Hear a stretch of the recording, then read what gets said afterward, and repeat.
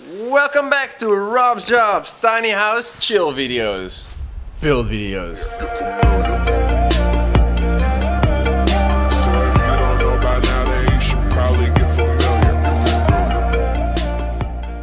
We will be working on my bed. I'm using 10 cm by 2.5 cm beams to run vertically for the weight distribution to the ground and not from the walls, and the same beams running horizontally to take the force of me laying on top of there. I will have 4 beams running in the horizontal way and 2 beams running in the vertical way, and then there will be slots in between. This vertical one will be 20 centimeters wide because it has to be the facade of the bed, and this one is purely for strength in the back. I won't see it, and it is 114 millimeters wide. I'm screwing the vertical beams to the wall just for stability, not to hold any weight. And I'm not tightening them very tight, that way they have some slack for the weight to go into the floor. At the joints, I'll make them fit nicely together and slot together like this.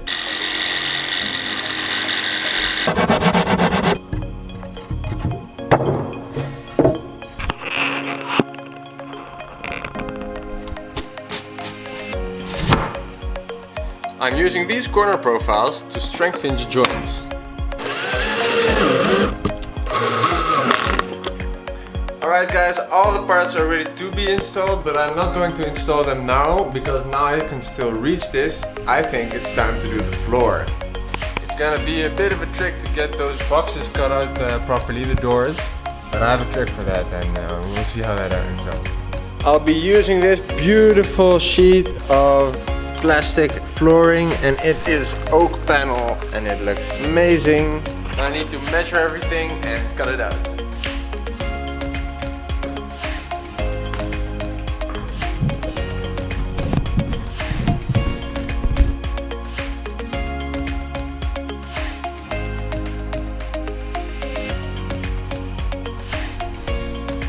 I folded half of the floor back again, and now I got to spread this glue on the floor and then wait for it to dry and then fold it back over.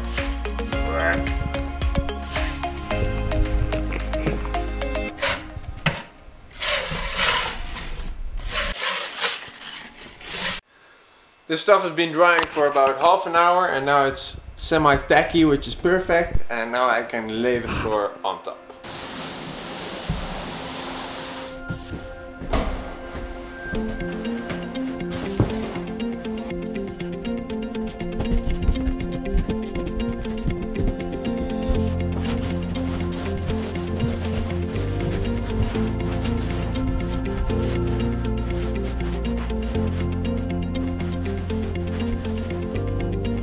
And here at the detail parts, I can just cut off the vinyl so that it lines up nicely with the wood. Now I have to cut out the underground storage boxes. To do that, I measured the distance and I poked the knife through the slot. And now I'll just draw the knife as smooth as possible. And I'm putting pressure to one side. Alright guys, it's time to glue up the joints for the bed frame, and this one will fit in like this, and I'll just add some wood glue and add some wood glue filler. You can make wood glue filler by just getting some nice wood glue and then covering it with wood sprinkles or wood dust. You mix that together and then you get a wood filler paste. And it's great when your joints are not that tight.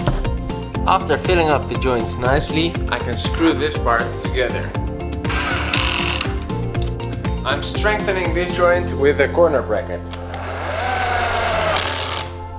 On the top of the vertical beams, I'm putting this plywood plank to distribute the pressure a bit better in between the individual planks.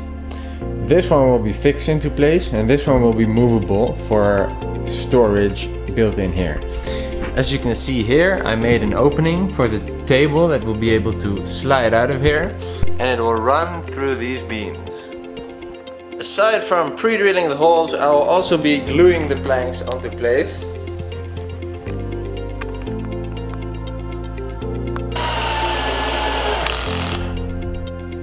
I ordered pretty big 1.5 meter by 1.5 meter plywood, and this is 15 millimeters thick. And I'll use that to cover my bed. The right two of these will be openable so that I can make storage underneath. In this side there will be the built-in table. Here on the back truss I will place a double-sided hinge so I can hinge this part and hinge this part from each other, and they will be connected to each other. So I can access this as storage and this as storage. Now I just measure the distances here and fill them up with plywood.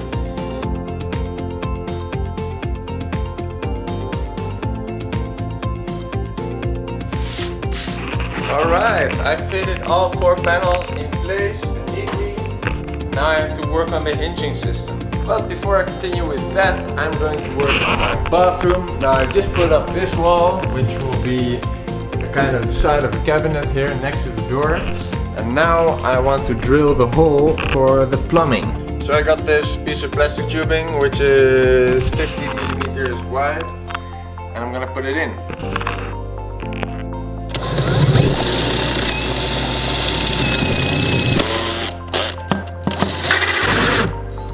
Alright, this is as far as I get. I'm through the wood, and now I need to go from the other side.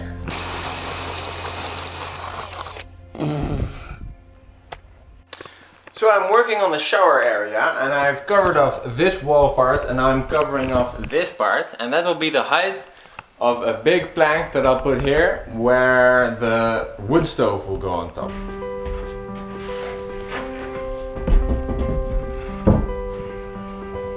This plank has been properly installed with corner brackets on both sides, so it's very sturdy because the oven slash wood stove will be on here. For the bathroom I got a nice new vinyl flooring, which is a bit darker and a very grainy kind of wood. And I prepared the bathroom already with a little plank here to have the waterproofing tub in, which will be the vinyl, and it'll wrap around 10 centimeters high. I cleaned the bathroom floor. I'm just finishing with the mounting of these screws. Then this will be tight and I can add the waterproof flooring. Because I want the vinyl to go up 10 centimeters, I'm cutting out these 10 centimeter squares out of the corner. And now, really careful, I will score the back of the stuff with a knife so that I can fold it over and the edge will be perfectly 90 degrees. After some cutting and adjusting, I managed to get everything fit absolutely perfectly in place. Okay, now I can glue the floor in. Alright, now I can glue the floor in. I folded it back half, just like the other time. And now I'm going to spread this out. And I have to cover the floor and the vinyl.